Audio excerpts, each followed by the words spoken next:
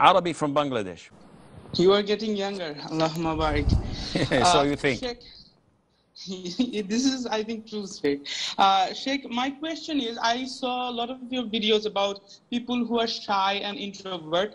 But my question is, there are some people who are introverted, but they're not shy. Like, I am introverted, but I am free to talk about my deen to anyone who comes to me, or sometimes I do some dawah stuff with my brothers. So being introverted, like staying alone and trying to be alone, is it disliked in Islam? I just want to know.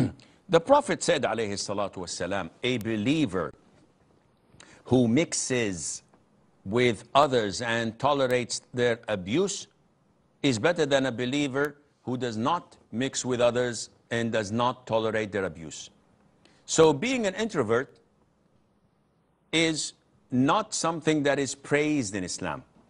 Because if you have a person who's an introvert and does not mix with people and does not give them da'wah and does not go out of his way to teach people and to enforce virtue and righteousness and forbid evil and vice, while person B does all of that, who's greater in reward?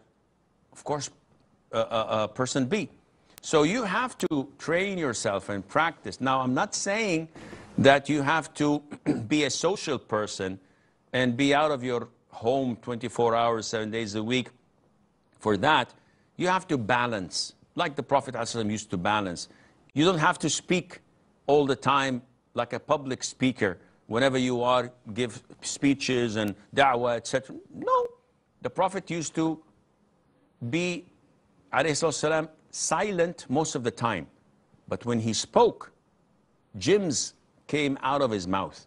So you should do the same, and inshallah, you'll be on the right track.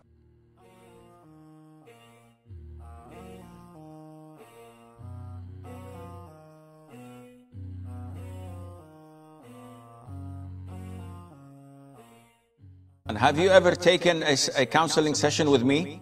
Go to my website and you will find counseling sessions and apply for one. If you can afford it, that's good for you. If you cannot, you're entitled for one free session. And this is for everybody. If they can affirm by Allah that they cannot afford it because they're poor, I'll give them one free session without a problem, a full half an hour. So come to me and let's speak about it, inshallah, within the following 2 days or 3 days. And bi'idhnillah azza wa jal, I will try and seek Allah's guidance to solve your problem once and for all, bi'idhnillah.